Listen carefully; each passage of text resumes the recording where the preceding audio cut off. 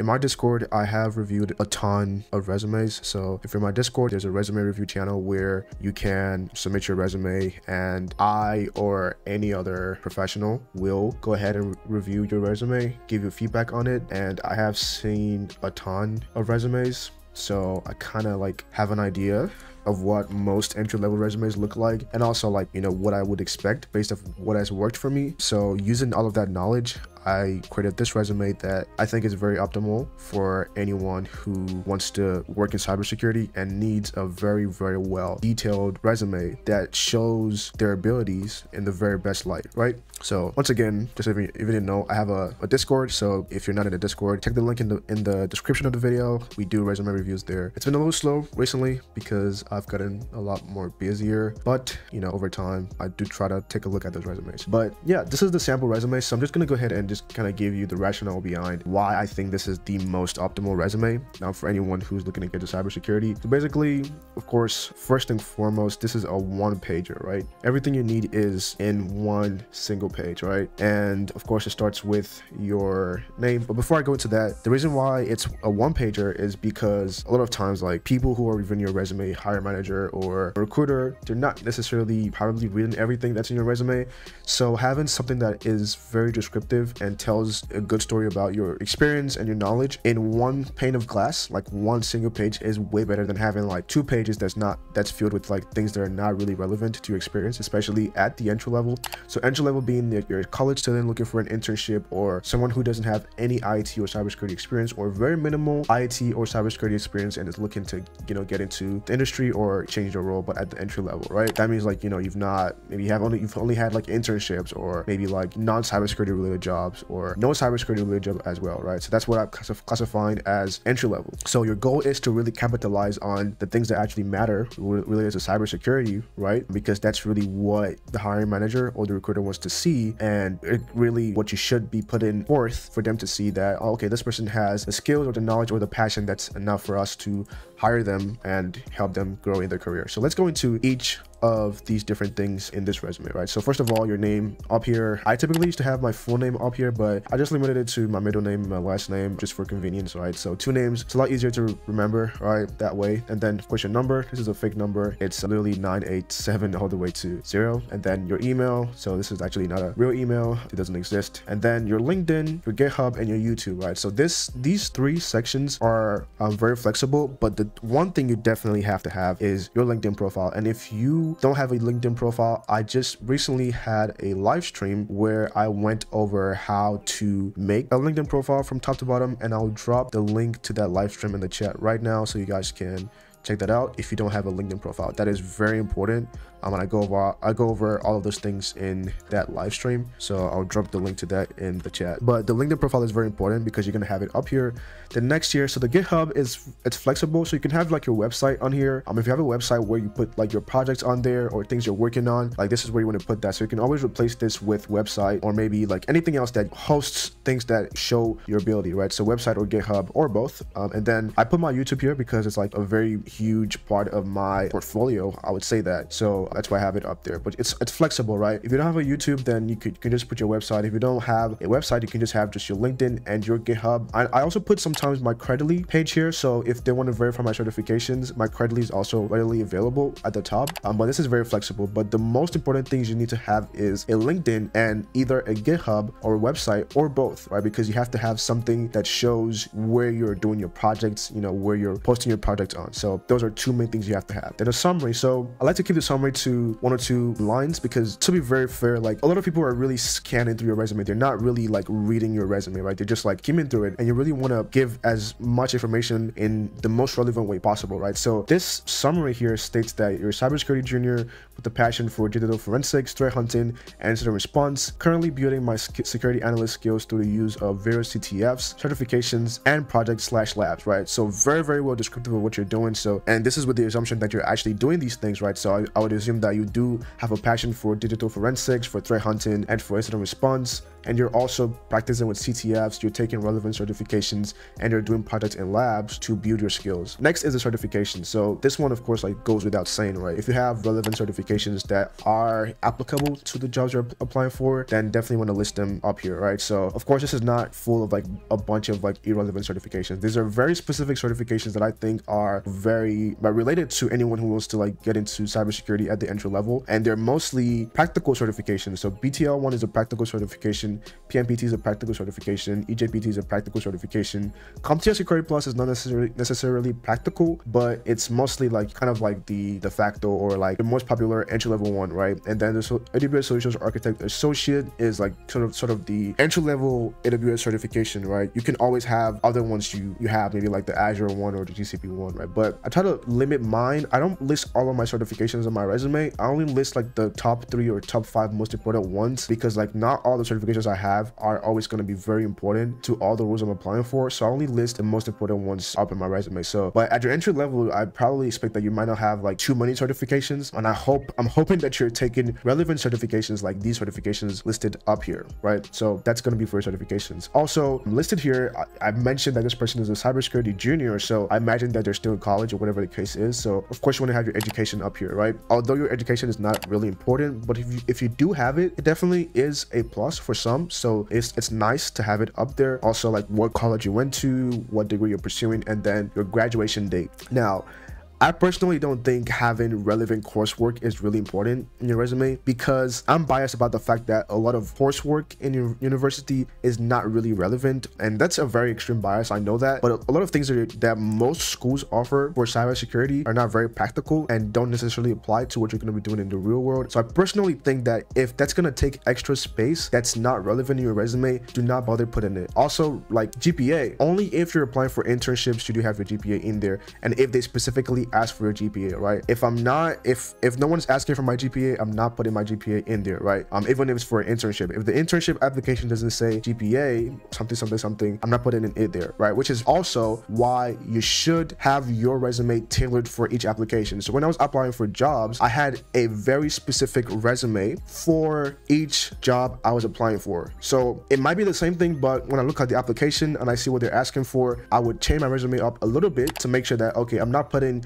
unnecessary information and I'm not leaving out necessary information. So make sure you're tracking each resume you're using for each job. I had a folder where I would put the job and the application for the job, and I would also have a note for it. As a matter of fact, I think I might still have that folder. I might not be able to find it right now, but I did have a folder where I was tracking every single thing. If I were to do it now, I'll probably do all of that in Notion because it's a lot more convenient that way, but make sure that you're not putting irrelevant things. Also, like if you've done courses like, let's say, a malware analysis course or like a Coursera course, right? If it's not really relevant, to be honest, don't bother wasting space with that in your resume. However, if you do projects that are relevant from those courses and you documented them on your website or your GitHub, then that's when you're gonna have to put them on your resume, which leads me to the next section, which is the cybersecurity projects and labs. Now, this is taking the space of the courses or any of those things that you did, and what is really important here is you have to have these projects documented, right? When you're trying to show your skill or your abilities without having actual experience, the best way to do that is through having obvious, publicly accessible documentation that shows that you actually did those things. It's very easy to list 3 bullet points or 5 bullet points of what you did in your home lab and just act like you actually did those things. But what really adds to that is if you have documentation or a website or like a blog or something or a video that shows you actually doing those specific things, right? It gives you a lot more credibility. I've had times when I was in interviews, multiple times when I was still at the entry level, which I'm still at the entry level like right now, but I've had like, multiple times where people looked at my profile and my resume and they saw this project and they actually clicked into that link during the interview and were very impressed with the project that I did, right? They were even asking me questions about the project. So like, how did you configure security onion? How did you investigate alerts? All of those things, like they were very impressed, right? Because I also had the documentation, right? So rather than just talking about it like from my mouth, they could obviously see what I specifically did with that project, right? So it's very important that you actually take the time to do projects and document them. You don't have to do 100 or 1,000 projects. At least 3 projects that are very, very strong and credible, that show your skill and your ability to comprehend the different things that you're learning, right? Which is important when you're taking courses. Learn the skills and take those skills and apply them for projects, and then list the specific things that are important about that project in your resume. That's that about projects and labs. So